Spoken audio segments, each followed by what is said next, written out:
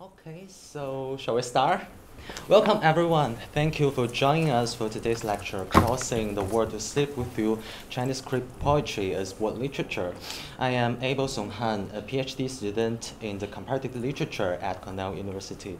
This year, I am serving as the chair of GSSC, the Graduate Student Steering Committee of the East Asia program. Our goal is to facilitate interdisciplinary dialogues on East Asia related to topics within and beyond Cornell University. Professor Xu specializes in modern and contemporary Chinese literary, cultural, and visual studies, comparative literature, and Taiwan studies. His interdisciplinary research engages two significant turns in literary and cultural studies, namely the affective and the ethical, by foregrounding disability as a mode of critique. He is currently completing his first book project entitled Broken Bodies as Agents, Disability, Ethics, and Politics in Modern Chinese Culture and Literature. For his work on global disability studies, he received the Irving K. Zola Award for Emerging Scholars in Disability Studies in 2020. Professor Xu's approach to global China studies has been very important to GSSC students' intellectual trajectories as we continue to cross disciplinary and geopolitical boundaries in our research. This semester, we are reading Professor Xu's research in two Cornell courses, Professor Nick Adamson's course on literary structure and my freshman writing seminar on East-West literary relations. For us, Professor Xu's work is truly motivational because he brings various methodological inquiries to the field of modern Chinese literature. His work continuously rethinks what is China, how to be modern, and what does literature mean in this era of hypermediality. I'm really grateful for this event. So after Professor Xu's lecture, we will have a Q&A session. For people joining us on Zoom, you can type your question in the chat and we will read your question. I would like to also thank Ms. Amela Ling and Mr. Josh Young from the East Asia program for the kind coordination and departments of comparative literature and Asian studies and Society for Humanities for the co-sponsorship. Now, without further ado, please join me to welcome Professor Hangping Xu. Thank you, Song. And first, thanks to everyone for coming out to attend this event. I also want to thank everyone who made this event possible, in particular Song and Emma, who have been amazing, and I'm very humbled by the level of hospitality that you've shown. And last night I arrived at 1 a.m. or something, and I rented a car at the Syracuse International Airport and drove here. It was a wonderful moment because as I was driving, apparently I was the only car. And all the foliages along the street, they were falling. It was very windy last night, and I was just driving among the falling foliages, and it was absolutely a very poetic image. And I used to live in New Hampshire and Vermont, so I really miss the foliage and the autumn color. And in California, we don't have much of that. I think it was Toni Morrison, who got her MA, in literature from Cornell. And at one point, I think she visited California, and she said that in California, all the trees are always waiting for something, but not quite there yet. So I feel very delighted to be able to cross the country, to be able to speak, with you and think about a poet that I really, really feel very invested in. And now the other way. Just hit got it. Okay. Don't leave the meeting. Just hit got it. Yeah, we mean to return Use to your the cursor. Return to meeting, because I can't see. No, got it. Hit got it. But there you go. Okay. He's got it. So, I can't move my slides. So the other day I was just chatting with my colleague, and my colleague said, 余秀华就是语不惊人死不休，你的论文题目更上一层楼。Apparently she's saying that the title of my talk, Crossing the World to Sleep with You, apparently was inspired by Yu Xiuhua's famous poem, Crossing the Country to Sleep With You. So I've elevated the scale to the world. Sensationalism aside, but in this talk, I'm going to make a case for the importance of translating 睡你 into sleep with. And in so doing, I'm thinking about the politics and the ethics of world literature. And here I also put the Chinese title out there, 穿过大半个地球去睡你. Now the subtitle is Chinese Crip Poetry as World Literature. And Song was asking me to translate that into Chinese. Somehow I faced some difficulty in translating Chinese Crip Poetry into English. And I consider that that's a very important question in thinking about Crip theory. And I'm putting a quote out there by Robert McClure in his book Crip Theory. Many of you might be more familiar with queer theory. The word queer used to have derogative meaning, but queer studies scholars and activists have reclaimed the term queer in order to unmistakably register a sense of pride in their identity. And the same is being done to the word crip, as the quote here states, reversing cripples in activity. Crip as a reclaimed term has been used as a marker of proud and at times defiant identification, resisting attempts to diminish or devalue disability or disabled people. And now queer has been translated widely into English, into Chinese as kuer, which is very similar to queer. Now in Crip studies and in Asia, in Chinese-speaking world, they've been making an attempt to render this term in Chinese to no success. And here are some of the choices that scholars in Asia have rendered, whether 打残理论, 残破理论, 学论, 国论, and there's no consensus yet on how to render into Chinese yet. In fact, I'm bringing this case of this documentary film, Crip Camp, and some of you might have watched this film, which was supported by Obama Foundation about the birth of this Crip Camp and how it gave rise to disability rights movement. And when this film was screened in Asia and being translated into English, into Chinese, and this is the version in Singapore, so they were not able to render Crip in a way that does its justice to the ambivalent meaning of Crip, and instead they translate it as 身心障碍革命. And this is, I think, a big step compared with the version that is being circulated in mainland China. They render it as 残疾营地. As you know, 残疾 has that medical connotation to consider people with disability in a medical model. The word 疾 literally means disease and illness. Whereas the version in Singapore and now also in Taiwan, 障碍 means barrier. That is to reconsider disability not as an individualist medical issue, but about the accessibility of a world always being already inaccessible in order to consider disability in a social model. But in any event, I just want to put this slide out there in order for us to think about how theory travels across the world, how using different terminology is able to help us reframe such an identity as disability.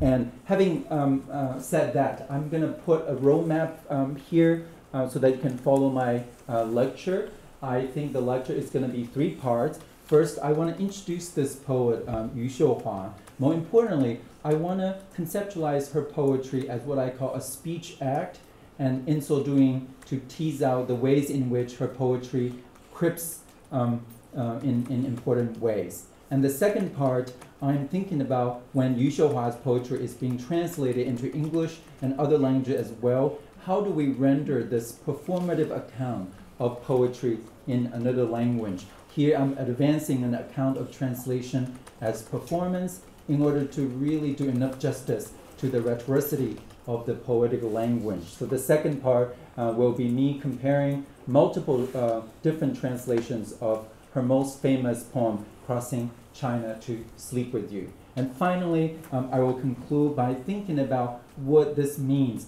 in terms of pedagogy. How do we arrive at a pedagogy of teaching translated world literature in a more ethical way. So this is the roadmap for my lecture today. But I would like to show a little video from Fan Jian's film, Still Tomorrow, that juxtaposed Yu Shouhua's rise to fame with her fight for divorce. And this is just the trailer for the film. For those of you who haven't read her poem or have no idea who this poet is, I hope this video can show you who this poet is as a person and also as a very important poet I consider in contemporary Chinese literature. So here's a very short clip.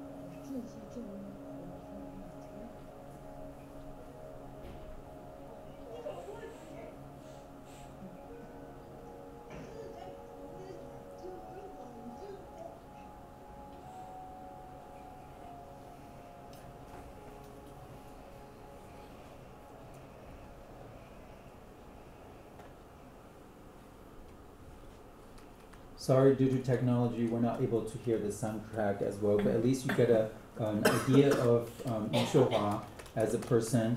And so Yu Shouhua rose to fame in 2014 when her poem Crossing China to Sleep with You, or 穿过大半个中国去睡你, went viral. Problematically labeled as, quote, the brain-damaged peasant poet, unquote, her triply marginalized identities as a disabled rural woman were sensationalized.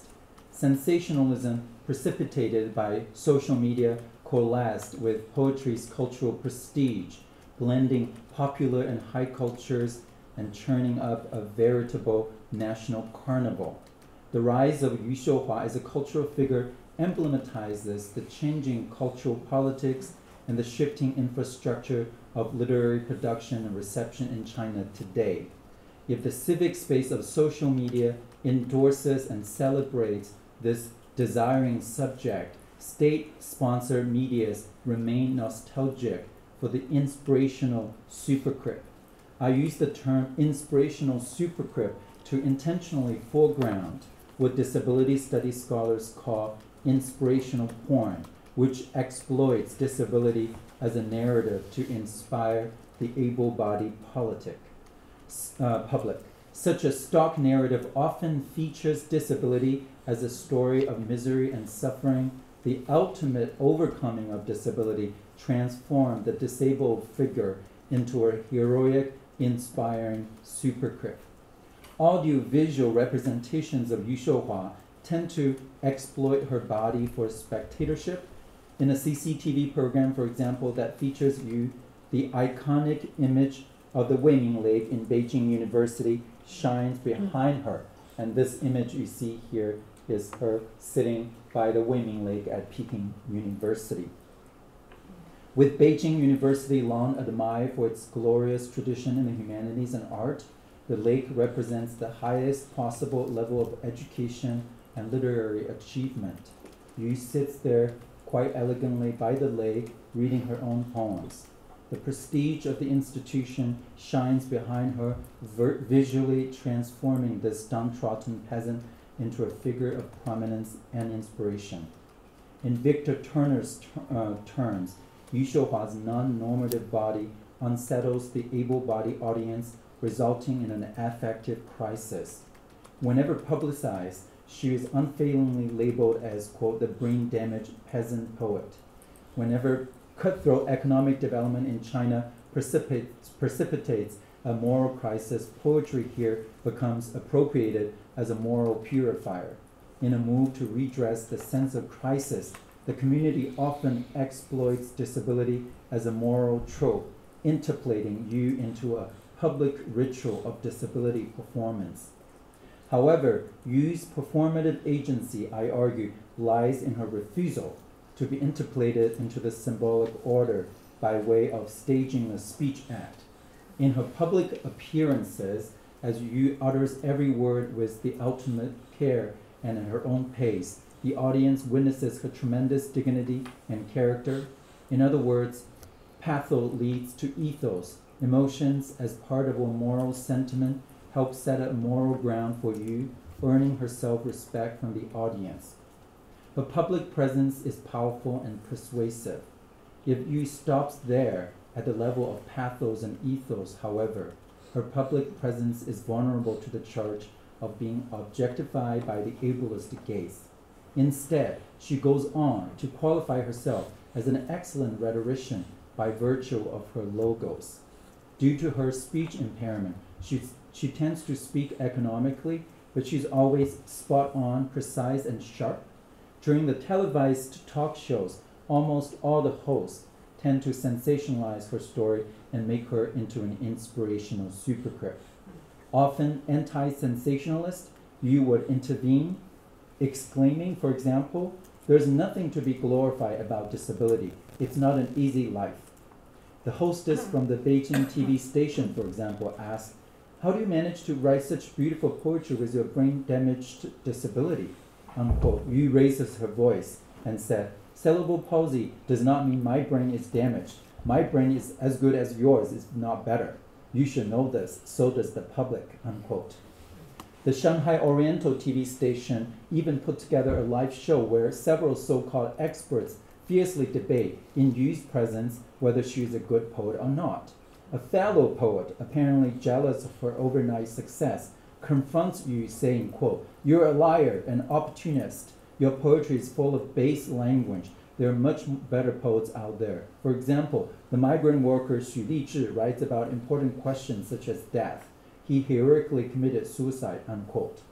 Both angered and amused, Yu Shouhua goes on to ridicule the fellow poet and said, "I have no doubt in my mind that you have the ambition to become a great poet yourself. So when are you going to commit suicide?" Unquote. Moments like this, in which Yu Shouhua sharply sabotages the dominant ideology of ability and sexism, abound in her public appearances. Having initially released their catharsis and being fooled by her vulnerability during her poetry reading, the audience at this point will now be taken aback by Yu's remade image that is eloquent, rebellious, and sharp. This image breaks with two stereotypical representations of the disabled figure. One, passive, weak, and apolitical. The other, heroic and forever loyal to the socialist state. The second stereotype of disability bears a genealogy that is traceable to Mao's China. I put some slides here, in which disabled heroes epitomize the exemplary revolutionary subject. When any cultural or political agent tries to recruit Yu into serving as a heroic socialist subject, she rebels against the interpolation. Her discursive control of her personal narrative is significant. When all the powerful forces simultaneously from the state, society, and market operate around her with great authority, Yu Shouhua exercises her linguistic agency with wit, force, resilience, and rhetorical sagacity. Her public presence is at once interventionist and pedagogically instructive for the public. As Tobin Siebers puts it, a disability studies scholar puts it, quote, "The level of literacy about disability is so low as to be non-existent, and the ideology of ability so much part of every action, thought, judgment, and intention that its hold on us is difficult to root out," unquote.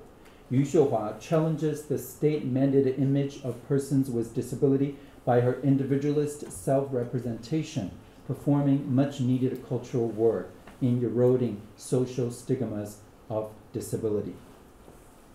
Her widely tweeted poem, "Crossing China to Sleep with You," is that performative speech act par excellence, as I will argue in this paper. I put my own and my co-translator Huerta's translation there for those of you who haven't read the poem, because basically I'm going to do a very close reading of the poem. So I thought it's important for you to see the text here. Maybe I'll just read this so that you get an idea of this poem, crossing over half of China to sleep with you. In fact, to take you or to be taken by you are basically the same. Nothing more than the force of two bodies colliding and a flower opened by that force. Nothing more than a spring simulated by the flower, and this we mistake as rebirth. Across half of China, things are happening. Volcanoes erupt, rivers dry, forgotten political prisoners and migrant workers, guns train on elk deer and red-chromed cranes. I cross a storm of bullets to sleep with you. I press countless nights into one dawn to sleep with you. I run countless me into one to sleep with you. Of course, I too can be led astray by butterflies, mistake praise as spring, or village similar to Hangdian as home. But all these are absolute reasons that I go and sleep with you. And here is the Chinese version. So how do we then, in translation, account for this transmedial performance of Yu's poetic display if the new media ecology has radically altered the notion of textuality, further destabilizing its hermeneutic apparatus?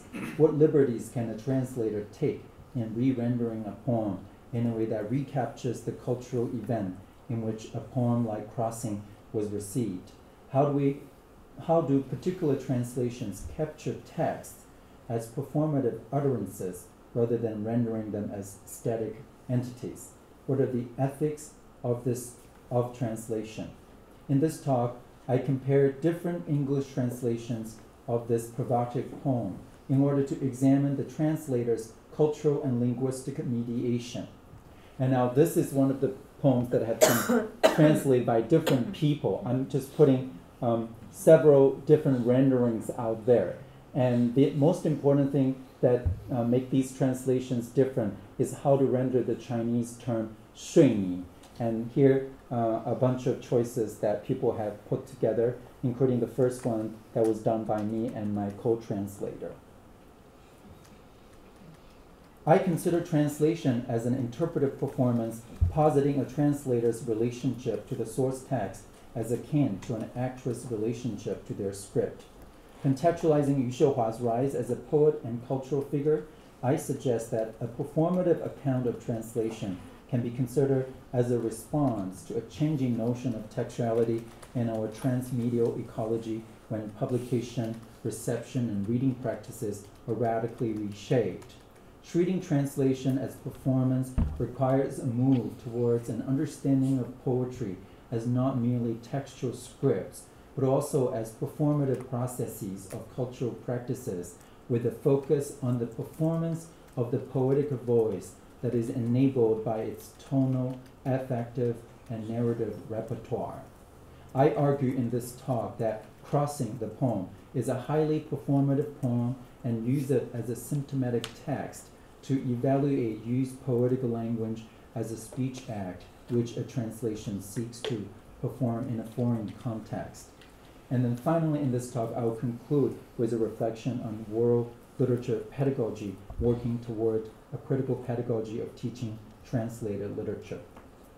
Indeed, this poem embodies hyper-translatability, that is, this poem enjoys multiple translations. These various translations differ in their rendering of 睡你, the Chinese characters. I suggest that the poem's cultural work lies precisely in the playful wording of 睡你. Here on the slide you can see these various renderings of 睡你. Although 睡你 literally means to sleep with you, the Chinese and English terms imply different power dynamics. The Chinese discourse of 睡你, which differs significantly from 和你睡, inherently evokes a subject-object power relation. It is normally uttered by a desiring man, 我想睡你, I want to 睡你. Unlike the English phrase to sleep with, 睡 in this vernacular use is not a prepositional verb. To sleep with in English, however, does not evoke that strong hierarchy of gendered power. I want to sleep with you. That is why Ming Di's translation, as you see here, to sleep with you or to be slept, is rather awkward. The fact that to sleep with does not enjoy a passive verb form in English grammar suggests that it does not assume that strong subject-object power relationship. It is perhaps the more egalitarian lexicon for describing sex.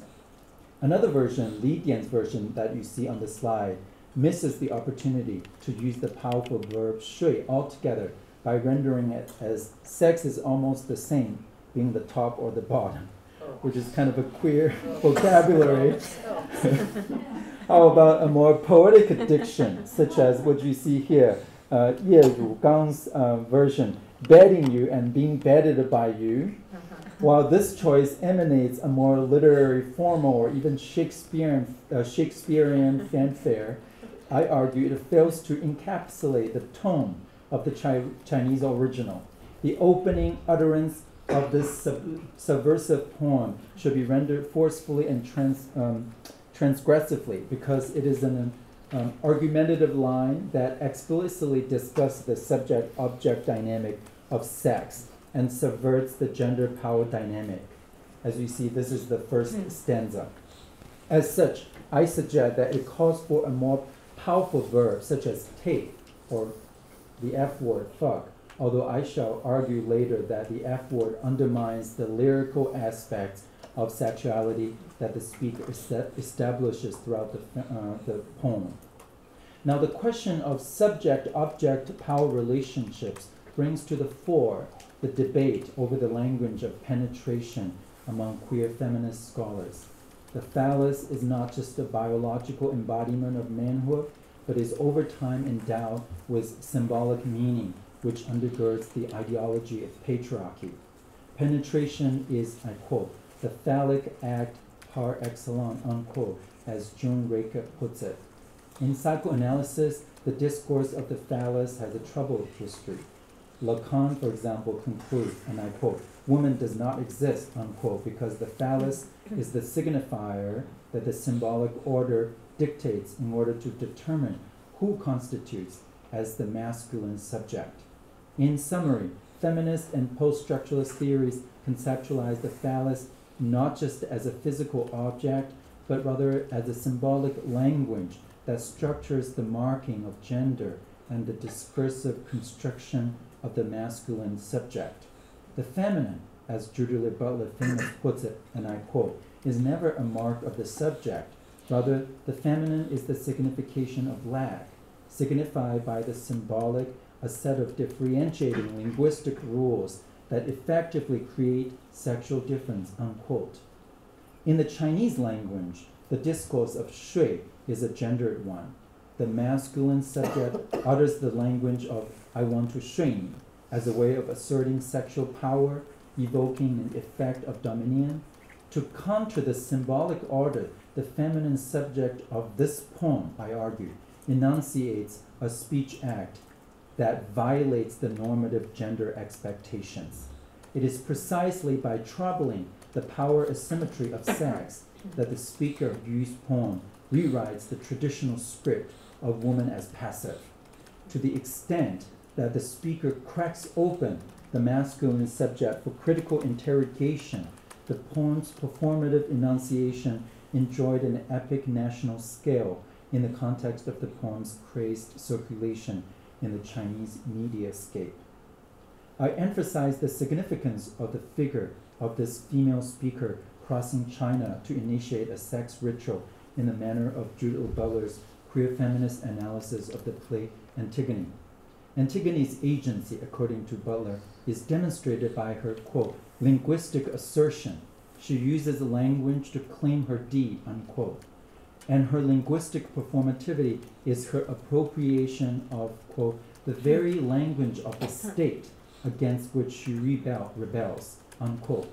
If Antigone, quote, puts the regimes of representation into crisis and raises the question of what the conditions of intelligibility could have been that would have made her life possible, unquote, the speaker of this poem, I argue, performs a similar speech act, thereby appropriating the masculine term of shui and precipitating a representational crisis. Let us dwell on this first stanza a little bit further. As you can see here, there are two different translations that I juxtapose here. These two translations are mainly what I compare in this paper, one by the Lorentz translation, the other one by Huerta and myself. After the opening line disavows the subject-object relations, we have the juxtaposition of images and concepts. Sex is no more than a force, a blossoming flower, a fictional spring, and a renewed life. The word colliding or 碰撞, as you see here, avoids the gender language of dominion, penetration, and passivity. However, the irony of the first stanza stems from the speaker's realization that this renewed life force is mere illusion, and that this spring is simulated and even fictional. It simultaneously stages a feminist inversion and trivialization of clinical sex. By confronting the symbolic order head-on, the speaker in this poem strikes a counter-statement to Lacan's woman does not exist pronouncement, not only loudly announcing I am here, but also calling into question the very language by which the marking of gender materializes, and even pointing out the illusion and vanity of that power apparatus. Here, however, the speaker's tone in the first stanza is strategically tentative. The Lorentz English translation of the opening line here leaves us out the Chinese phrase 其实, meaning in fact or actually. Why does a poem start with a function word such as in fact? I suggest that this function word, which is followed by a comma that invites the reader to pause and reflect, is significant to the tonal progression and the manipulation of the poem. The speaker begins her poetic argumentation from a standpoint of negotiation. The insertion of in fact diplomatically tones down the voice of a contrarian speaker who will increasingly become assertive throughout the poem as the poem builds up. Without this tonal adjuster to soften the initial aggressivity, Zhu Lalong's opening translation as a declarative sentence, that is, fucking you and being fucked by you are quite the same, I argue, fails to register the speaker's playful and tactful negotiation with the symbolic order.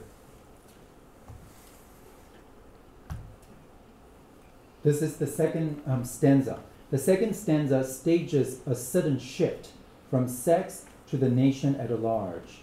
The evocation of the nation in this stanza and in the poem's title, indeed, played a crucial role in the poem's sensational reception, striking a nerve in the national psyche.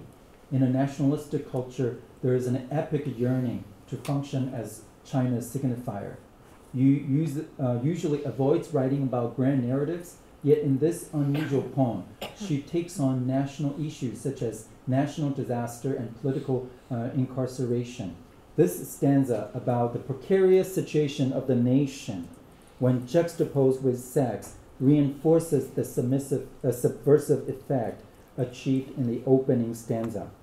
Yu's poetic voice is transgressive in its subordination of high politics and matters of national concern to her own daily existence, flirting with national politics that are indexed but only significant in the sense that they impact the poetic subject's physical and emotional world.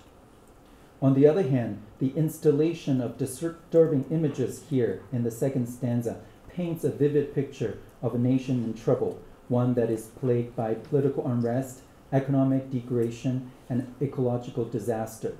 The sense of immediacy and presentness conveyed by the Chinese word 在, on the other hand, prepares for the speaker's radical journey in the following stanza, traversing the precarious national landscape, both physically and metaphorically, fired by a burning desire for sexual intimacy. However, the repetitive use of fuck in Zhu Lorent's translation in this stanza, as you see here, is an over-translation that undermines the complex poetic voice of the poem as well as its articulation of sexual politics. After the previous stanza, the epic evocation of the nation, crossing the nation to sleep with you, this stanza you see here shifts its register to a more lyrical voice, the speaker continues to assert her active agency in the sex ritual. In this three-line stanza, this active sense of agency is achieved through a combination of argumentation, narration, and rich imagery. Argumentation is conveyed by the syntactical structure of the emphasis with which the speaker conveys her effort to the imagined you. The narration of this journey is further vivified by the images of bullets, knights, and dawn. In her direct address to you, the speaker delivers a sense of intimacy, connection, and yearning. This romantic and lyrical aspect of sexuality in Yu Xiuhua's poetry is essential for conveying her bold, introspective ruminations on the role of sex in romantic relationships and of the relationship between the individual and the nation. However, rendering this stanza with three fugs, one after another, tends to degrade this increasingly earnest speaker. The articulated connection between the speaker and you, to whom she travels, is lost in such a crude word choice. A parallelism of fuck sounds as if the speaker did not care about you, as if it were a casual hookup. The acoustic quality of the F word, uttered 3 times at once, grinds on the ear, sounding crass, if not downright lewd, establishing awkward contrast with the otherwise poetic tone of this stanza and of the entire poem. Yet the Chinese word shui, due to its ambiguity, does not achieve the effect of fuck. I therefore submit that shui in the first stanza, which we discussed, should be rendered forcefully in English as take or something to this effect with sexual connotation in order to immediately establish the speaker's rumination on the gendered powers of sex. Yet the rest of the poem, which has a lyrical quality to it as it advances a more egalitarian narrative of sex and gender, should be better served with the English translation of To Sleep With You, including the title of the poem, which I argue evokes that more egalitarian power structure out there. Here we come the concluding stanza. These concluding lines brings the poem even closer to the construction of a lyrical subjectivity by expressing the speaker's vulnerability during the journey, as you see here. From the culturally charged trope of the butterfly, the reader might recall the iconic dream of the butterfly tale from Zhuangzi. In a dream, Zhuangzhou metamorphoses into a butterfly. As he awakens, his memory of the butterfly brings him to a state of delirium and self-doubt with which the liminal boundaries between reality and illusion are blurred. As if this ordeal was a dream, the speaker in this stanza, her poetic journey crosses the country, undergoes detour and misled path, which induces confusion and illusion. The motif of spring and the theme of illusion bring the reader in a full circle back to the opening stanza in which the speaker muses about the illusion of power in the sex act. Moreover, this illusionary epiphany triggers the speaker's sense of ontological homelessness. She mistakes a random village across the journey as her hometown Hengdian, which is also Yu Xiuhua's biological hometown. What is striking and in fact baffling is the fact that Zi Lorrain's translation leaves us out the last 2 lines of the poem. In this highly mediation-saturated world, the notion of stable textuality has already been called into question. As one of the most widely circulated poems in Chinese literary history, Crossing has secured numerous incarnations. However, all the available and searchable versions of this poem include the last 2 lines that Zi Lorrain took the liberty to abandon. Her rendering in this translation reads, "And I think of some odes as spring," unquote. Here, her choice of ode, namely a lyric poem, is very interesting. Of course, this genre enjoys a venerable tradition of Greek origin. It, I argue, gives Yu's poem an unnecessarily elevated tone. It taps into or panders into the English reader's cultural imagination of or reference to the elevated subject. More importantly, the last line, which in effect constitutes the last stanza of the poem, vanishes in her translation. But these are all absolute reasons that I go and sleep with you. Now, this plain line of declaration, I argue, is a significant figure of speech to the rhetoricity of the poem. Here, Yu's poetic performance comes a full circle by striking a confessional, chatty, or even essayistic tone. It reads like a concluding line of a persuasive essay. I began my analysis of this poem by pointing out the argumentative, chatty tone of the first stanza, that is, in fact, to take you or to be taken by you are basically the same. The poetic closure of this text in this last line is faithful in tone to the establishing stanza. The speaker not only speaks a lyrical, poetical language, but also blends poetics with an argumentative discourse to perform her speech act, directly addressing you. Yu Xiuhua's poetry, having been circulating beyond China's borders thanks to its numerous translations into English and probably other languages, is a worthy candidate for an anthology of world literature, a course syllabi, or a general theorization of world literature in an increasingly transmediated world. As the field of world literature seeks to expand its textual archive and theoretical horizon beyond the Euro-American context, critical intersectional and identity-based studies of literature and culture in North America will likely welcome Yu Xiuhua's poetry to be read in the context of her rise as a triply marginalized poet combating the ideologies of ableism, sexism, and classicism. As David Penn puts it here in this quote, the idea of world literature began then as an evolution in the U.S. teaching curricula that followed domestic, democratic, and political trends.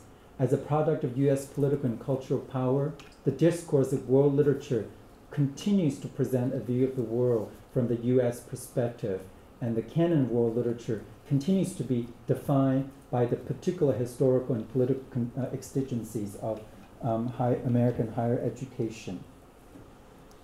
And here, Penn's is a realist account of world literature under the guise of nationalist, if not imperialist, imagination, expanding our conceptualization of world literature beyond ethnography or domestic politics, however, requires a formalist, culturalist, and performative approach to translation, which brings our interpretive faculties to bear upon diverse and sometimes competing translations, an approach which aspires to, as Huang Yingte puts it, quote, question the very possibility of translation and to recognize fully the intertextual, intercultural nature of trans-Pacific displacement, unquote.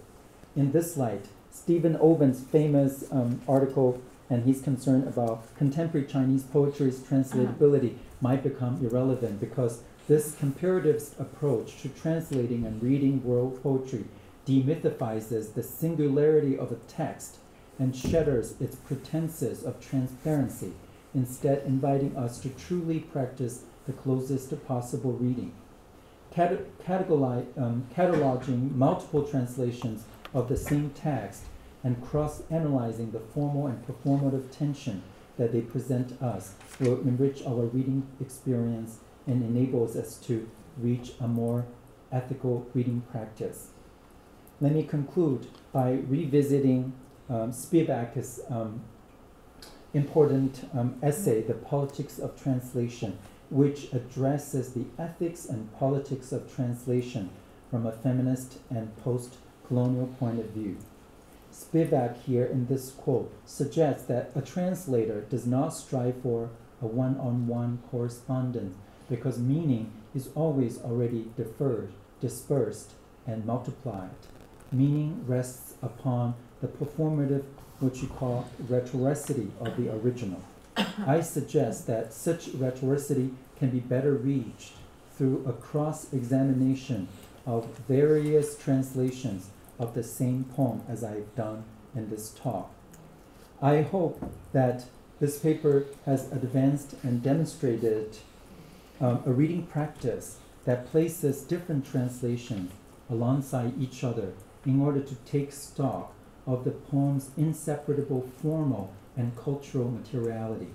This reading practice seeks to broaden or thicken the context in which we read different translations, not only relating them back to the Chinese context in its specificity, but also to the specific transnational code switching that renders a particular translation intelligible in the target language.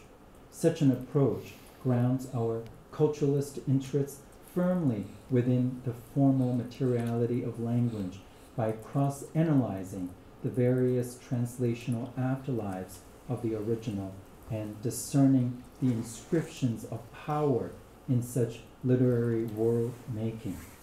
My comparative approach to translation seeks to perform and re-render one single poem's speech act by inviting multiple translated texts into an intertextual dialogue and utilizing the tension that derives from such a hermeneutic exercise to interrogate the rhetoricity of language as well as illuminate the contextual and political conditions of our cross-cultural interpretive effort.